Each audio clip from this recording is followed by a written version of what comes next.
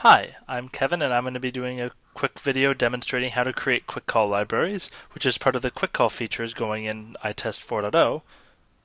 As you can see, I have a session profile, which is just a mail session, although this is available to any session type practically. So if you go to create QuickCall library, it'll create a nice little QuickCall library for us, which is just a test case. As you can see, it populates this field nicely for us, tells us what the library is. It'll also, in the general page, which is where these properties get set, it'll say, hey, I'm a QuickCall library, and it'll also set the session profile and device appropriately. Now, what's a QuickCall library?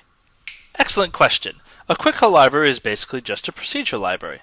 So in this case, it can be a bunch of procedures that I want to associate with this particular session profile. So since this is a mail session, I'll make a very, very easy one called subject into. I want to list this as callable so that I can use it for my procedure.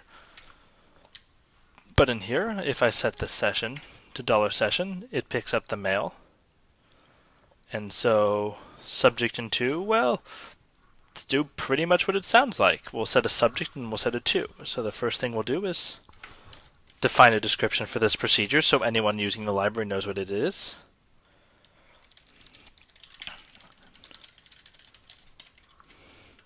And we also want to set some arguments. So let's set a subject. Let's give it a default value and make it required. And we'll do the same thing with to.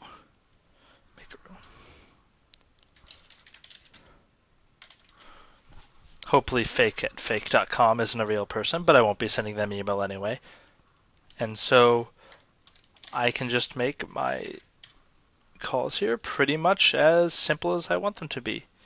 And so this is going to do exactly what it says. It'll set the subject, and it'll set it to whom the email is for. So that's a really, really simple procedure. And now when I have this session open, the person using this will have access to that procedure. I can also make slightly more complex ones. So I'm going to do something sneaky here. So if I set the session field, I'll do write email, and this is going to do a whole lot more than just write the subject into, but the first thing I'll do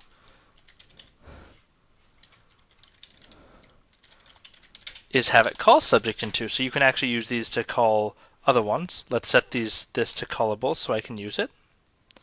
And let's create some arguments. I'm not going to bother giving descriptions here, but if you're writing this for other people, you really should give descriptions, but I have a short amount of time for this demo.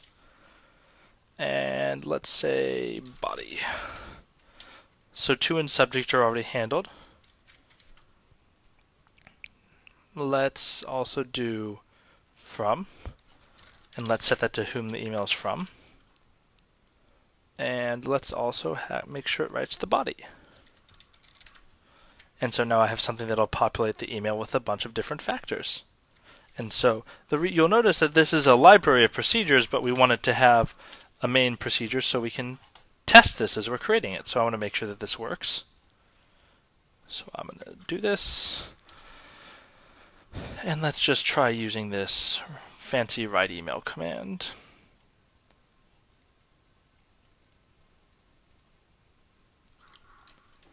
And so I can set a whole lot of things. Let's set the subject to hello, the from to fake guy, the to other fake guy, and the body to this is an email. And now I'll close the session. And I'm going to place a breakpoint, but now we can see while we're testing this, this will open it. It stopped at a breakpoint now. But if you look, it set the from to fake guy, the to other fake guy, the subject to hello, and this is an email. So that's a pretty simple procedure, but we can actually make it more complicated. We can actually embed some logic in there. So let's say I wanted to write this line 3 times. I could put this in a for loop, have it run 3 times. Really, anything you can do in iTest you can have embedded in this procedure, and then you can have it run. So if I were to run this again, you'll see that this is an email got written 3 times because I looped over the body 3 times. And that's how you develop QuickCall libraries. If you want to know more on using them, you should view the video that we have on QuickCall usage. But if you have any questions, feel free to consult our community forums. We're very helpful and glad to help. Thank you and have a great day.